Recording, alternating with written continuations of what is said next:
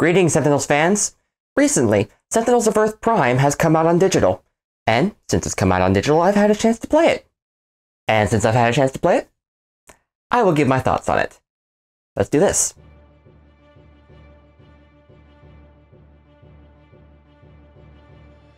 Sentinels of Earth Prime fits into a weird spot when considering how official it is.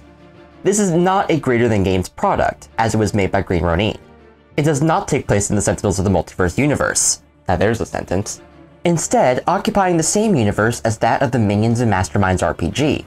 However, it was designed to be compatible with Sentinels of the Multiverse Enhanced Edition.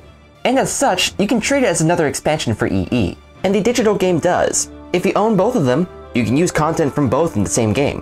What even further muddles the semi-official nature of this product is that Christopher Bedell, one of the primary creatives behind Sentinels, did have a primary role in designing Earth Prime. So, a major member of Greater Than Games did help make this. You see why this is a weird spot? I can't call it official because it's not in the same IP, nor is it by the same company, but Greater Than Games did help make it. It should also be noted that Earth Prime was made before Definitive Edition. Kinda. The timeline is a bit screwy there. The point being that it was not designed to be compatible with Definitive Edition. You will not see all the fancy keywords, nor will the start or end of phase effects be clearly labeled, like they are on the Definitive cards. Also, while it is compatible with Enhanced Edition, it's not balanced around Enhanced Edition. You will notice pretty quickly that power levels and pacing are a fair amount higher. You will see a lot of card draw, card plays, and strong effects. You won't see quite as much in the way of messing with the villain, but there are still options in that regard.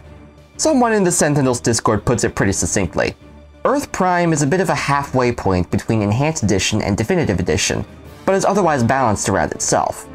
I don't remember who said it. If you want to take credit for it, there's a comment section. Next, since this is a different intellectual property, Earth Prime will inevitably have characters with the same power set as in Sentinels. Raven and Wraith, as well as Johnny Rocket and Tachyon being the obvious examples. However, since Greater Than Games staff were in on the project, they of course wanted to make these somewhat similar characters play differently. And this does come through. Raven is very different from Wraith. Johnny Rocket is quite different from Tachyon. Siren is very different from Tempest. It's like what I said in my custom content video. It's not what the power is that is important, it's how they use them. What is their operating procedure? As for what's in the box, well, you get 10 heroes, 4 villains, and 4 environments, just like the core game of Sentinels Enhanced Edition. All 10 heroes are very fun in their own way. I'd like to shout out Daedalus in particular as a fun concept. All the villains are enjoyable in their own ways, though I will say I think they skew towards a bit easier.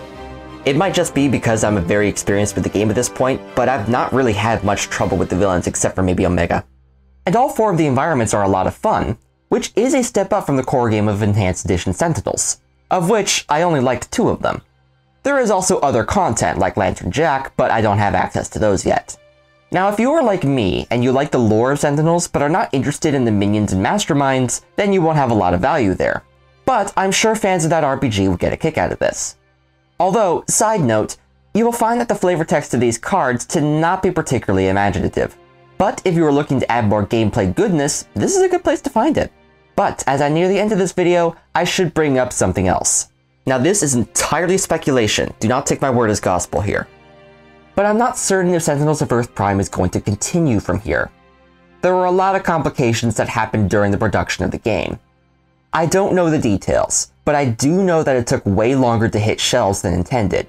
It seems that Green Ronin, used to making RPGs which generally only come out in the form of books, were not prepared for the particular production pitfalls associated with a card game like this, especially since the Sentinel-style card game is already pretty ambitious. So it does make me wonder if they think it is still be profitable to make more, or if it's too much trouble to continue building expansions. I hope they make more. More content for Sentinels is always good, but I'm not holding my breath.